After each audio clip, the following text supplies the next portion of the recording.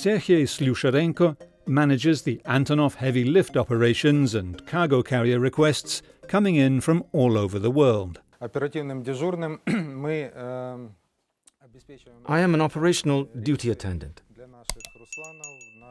We support charter flights for our Ruslans, our experimental planes. All planes that fly in NTK Antonov receive support in accordance with the orders, handlings. Kerosene is supplied in all airports from which we fly. This is our responsibility.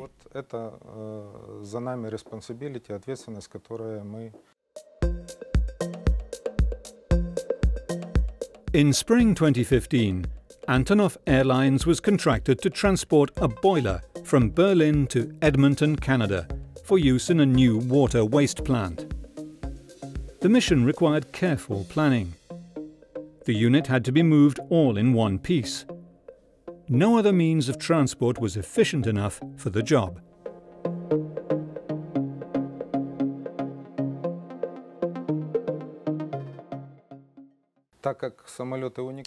Because these are unique planes, and cargoes are sometimes very difficult.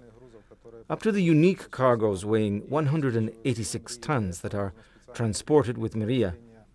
For them, special time is required to prepare our loading equipment.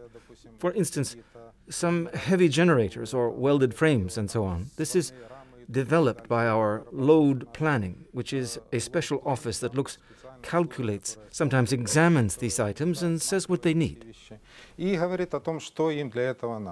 The cargo weighed 151 tons, too heavy for any other transport plane, and without the Mriya, could only have been transported by sea, a lengthy and risky transatlantic voyage.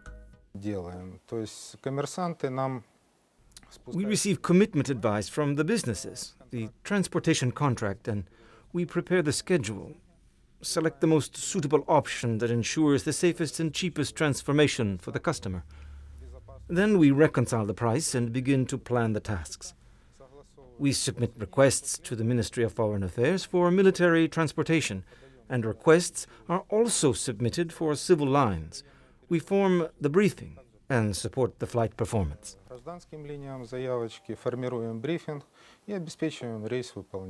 The An-225 is often in demand because of its advantages when it comes to speed and performance. In proportion, it is far more cost-effective than any means of transport, although it is a massive fuel guzzler that leaves a huge carbon footprint. The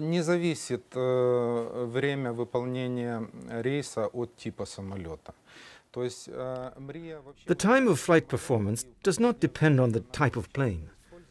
Mriya is a unique plane, and it began to be used more often recently because the world market is somewhat inert, and it needs time to learn that some cargoes were transported in this or in that region.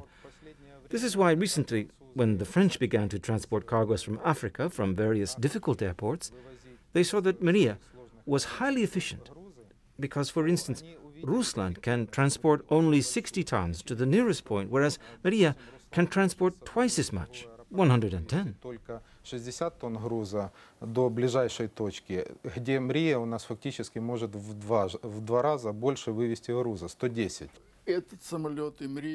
This plane, as well as Mriya, was designed for transportation of very large cargoes, and they are big planes.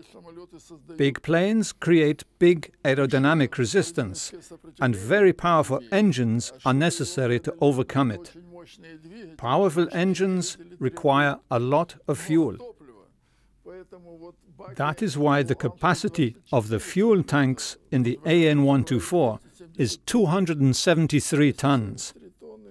273 tons make it possible to fly for many hours, more than 24. And in Mriya, the fuel tanks can hold more than twice the An-124. After nearly being retired, the second career of the indefatigable An-225 had only just begun. The An-225 flight from Leipzig in Germany, carrying a massive 151-ton boiler to Edmonton in Canada via Goose Bay, is underway. the crew can relax in the lounge built in the aircraft tail, while the pilots take turns at the controls, occasionally able to sleep. The flight is long, but broken up with refueling stops at Reykjavik and Goose Bay, where the glorious dawn allows the Antonov dream to live up to its name. The mega airlifter takes off on the last leg of the flight, with wings bending under the weight of the 300 tons of fuel that are needed to get it to its destination. As the plane flies empty only when it has to, for instance, after it was unloaded and has to fly to pick up a new load, the fuel tanks are almost never full. The plane is loaded and it can take only as much fuel as is necessary to fly to the next airdrome.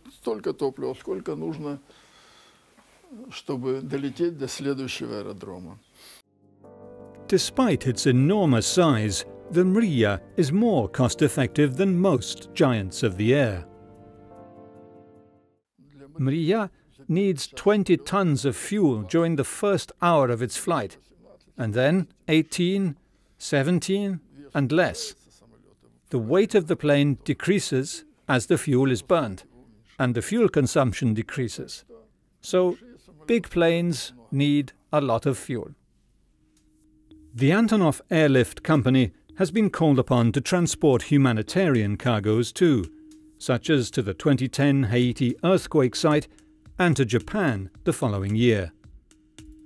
The Mriya is perfect for the job, as it is a single plane with one cargo and can get the job done in just a few days. In 2009, the US Federal Emergency Management Agency contracted the An-225 to fly 10 massive generators into American Samoa after a tsunami damaged a power plant. On board the Antonov are 10 500 kilowatt generators. We're about to begin the offload process. They'll be brought over to our generator staging area about 2 miles away.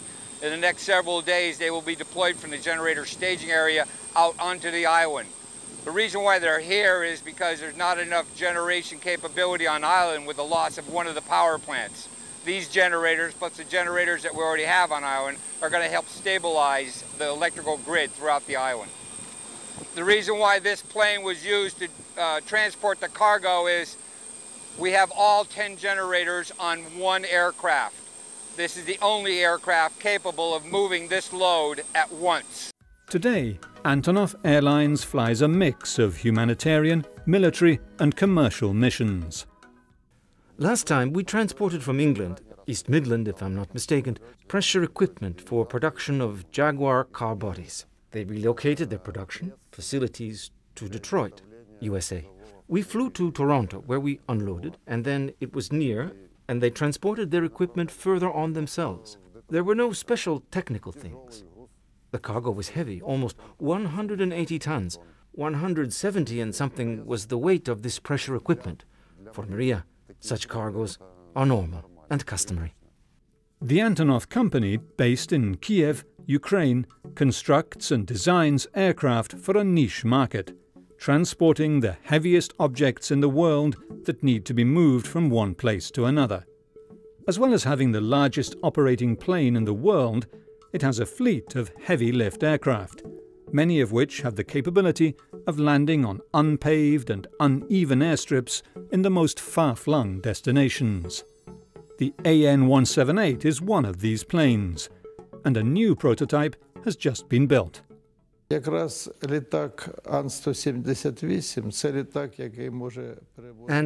An-178 is the plane that can carry approximately 15 to 18 tons of cargo, which is very important. It can carry various types of cargoes, and it has a sufficiently big cabin. It can also transport marine containers. Marine containers. Rain pelts the tarmac as the new An-178 prepares for its maiden flight from Kiev on a stormy day in May 2015. It is slowly towed into place by Antonov technicians, eager to see their new design take flight. As the pilots prepare for takeoff, spectators huddle along the runway, braving the bad weather to watch the new prototype lift off. This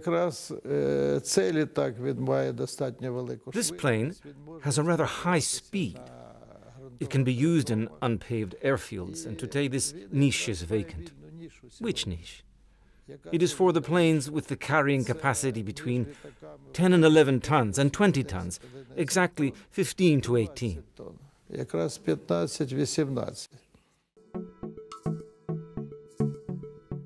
After landing, the successful first flight is celebrated by decorated military officers, government dignitaries, and representatives from the commercial aviation sector.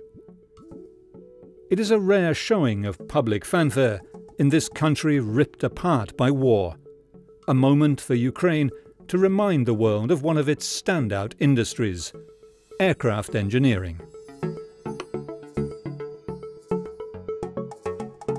The recently unveiled prototype AN-178 may be part of the next generation of Antonov planes, but that doesn't mean that the life of the AN-225 is over. To fully understand why Antonov is such a player in heavy-lift aircraft, it is important to look at the market. While there are similar planes with massive heavy-lift capabilities built by Boeing, like the C-17 Globemaster III and Lockheed's C-130, these planes are for military, not commercial use, making Antonov one of the only private sector choices for the transportation of massive cargo. There is no other plane that looks quite like it. With its nose able to open up for a loading ramp and its kneeling undercarriage, the AN-225 Mriya is capable of lifting off the ground with a load of 640 metric tons and fitting 4 small suburban houses in its cargo bay. This monster of the skies has carried the biggest man-made objects in the world and retains its title as the largest airplane in use, even after nearly 3 decades. Thank God, the plane is 25 years old and we have only removable problems. I mean, it hasn't required any global improvements so far, and there was no need for them in individual systems. Everything that is worn or broken in the process of use is replaced. In other words, this is a normal operation process. Of course, planes are getting old, and they need more attention, that's all. Until the aviation industry can develop an aircraft with the same heavy lift capacities, the Mriya will remain one of a kind. Mriya remains the largest plane, or transport plane, the largest plane in general in the world. I think no one is building a larger plane so far. With regular checkups and mechanical repairs, the life expectancy of the AN-225 could be extended to 50 years in full operation, giving this mighty, record-breaking aviation giant another quarter of a century in the skies.